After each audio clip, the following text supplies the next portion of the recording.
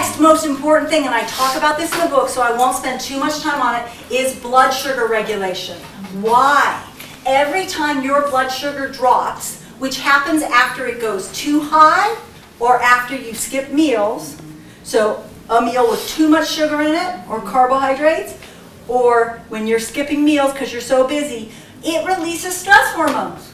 You are putting yourself in a stress response. If you are waking up in the morning with anxiety, you have a blood sugar issue.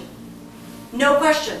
If you're waking up in the middle of the night feeling anxious or just waking up in the middle of the night, you have a blood sugar issue. Okay?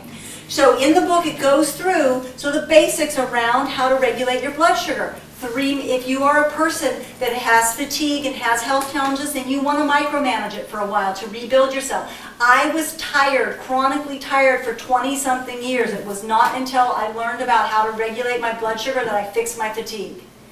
I was living paleo, not because of paleo, but because I couldn't eat anything else, right? So I lived on meat and vegetables, and I crashed my blood sugar because I wasn't getting enough glucose. So I was doing this swing thing that was keeping me chronically tired. So it's not always an issue of too much. Sometimes it can be an issue of too little. So please make sure you go into the book and go over the section on blood sugar regulation. That's super, super important. If you look at nothing else, you don't want to read all the stuff about chemicals and all that. You're just like, fine, I believe her. Okay, we'll just do it. So just go to the section where we talk about the different kinds of food, and go to the section where I talk about blood sugar regulation, and then put it down and go shopping.